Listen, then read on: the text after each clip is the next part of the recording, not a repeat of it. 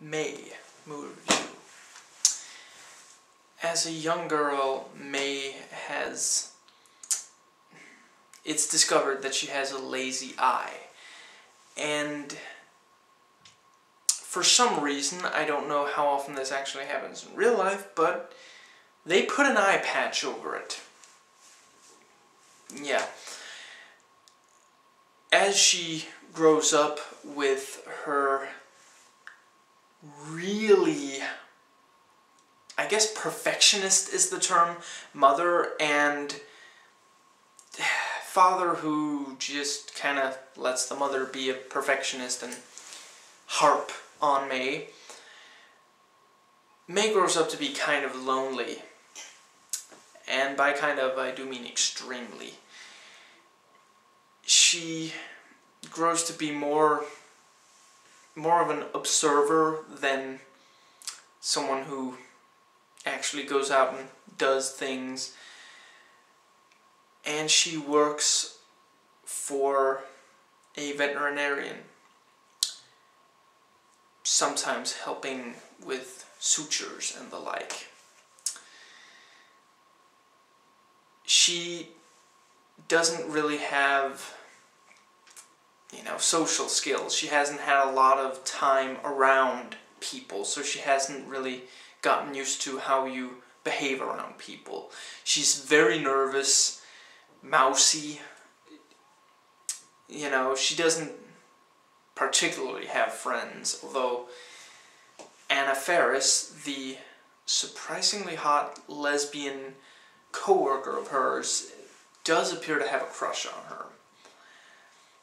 Things start going bad when May kind of falls for a guy, specifically because of his hands. And I don't think I should really give anything else away about the plot. This is a very different, very unique movie. I hadn't even heard about it before watching it, and I had no idea what to make of it. And Anna Faris is essentially the only name attached to it. The characters are quite well written, and they stand out. And there really aren't any obnoxious ones among them. There are some really weird ones. The creepy factor is through the roof with this movie. I mean, other than May herself, there are several characters who just do these little weird, creepy things, or say, or, look creepy, and some of them are just for just a fraction of a second, just very briefly, there's something creepy about them, and it's just,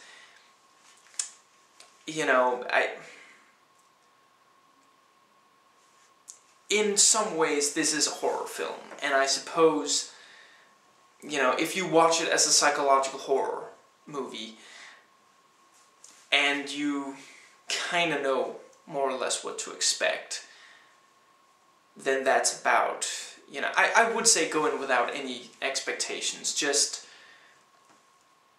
except for maybe just expect a movie about someone who's, socially awkward.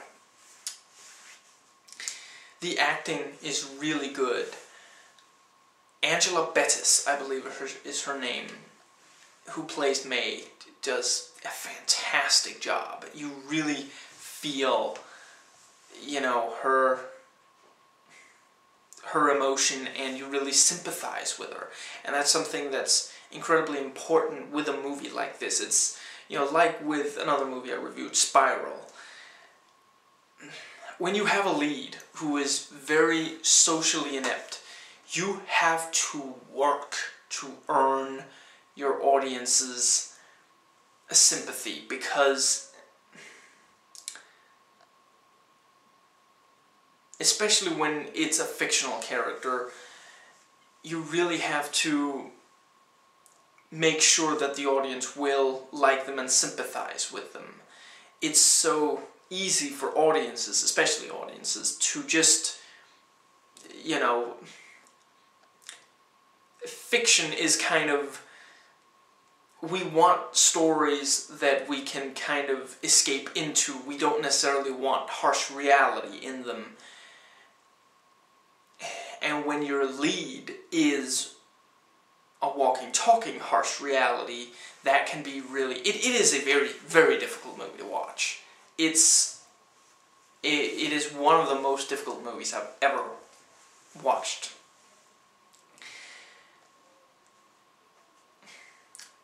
It's, in the good way, hard to watch. It has a lot of things where you just almost can't take it. You know, it's almost too much.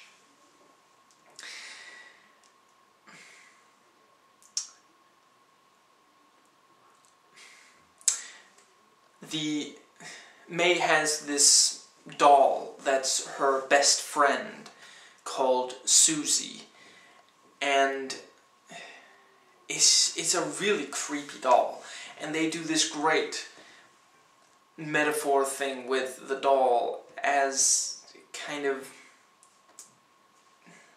Yeah, I'm not really gonna go into detail about it because that would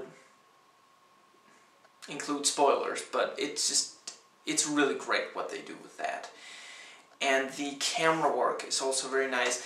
May has this thing of noticing specific things about people, like she will zero in on something that she thinks is perfect about that other person. And, you know, maybe part of it is that she herself doesn't feel perfect, you know, because of her eye, and because, you know, the perfectionist mother. Yeah, so she looks for perfection, and when she finds it, she's deeply attracted to it. And, you know, she hasn't had to deal with a lot of, you know, she wasn't accepted for most of her life. We see a little bit of her childhood, and just, you know, no one around, no one...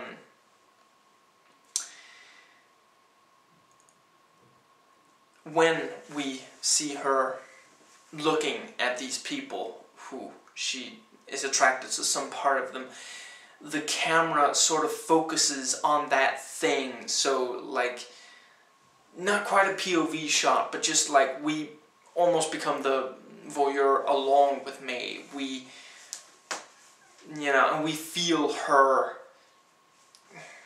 attraction to that, you know, specific body characteristic, and it's just really effective. I'm not sure I can describe it any more than I already have. The movie is slightly less than 90 minutes, and it's never boring, but I suppose you could say that not that much necessarily happens. It is very much about the character of May and, you know, how she, you know, the situations she's in, and the, you know, her falling for Adam, and,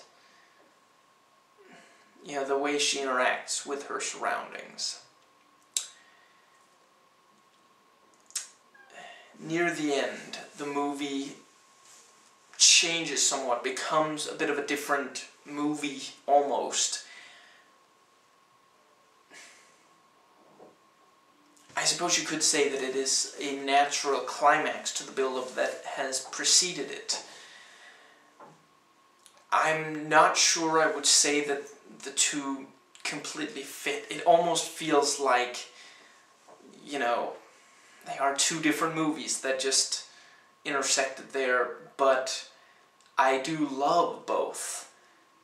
You know, both the first 2/3 and the last third of the movie, regardless of whether they necessarily completely fit. And the eventual ending, the very ending, is pitch perfect.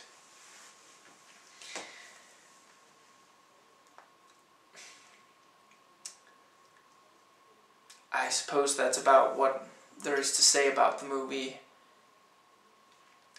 If it at all sounds appealing, please at least give it a chance. please rate and comment, and hey, if you like this video, that subscribe button's just waiting for you to click it.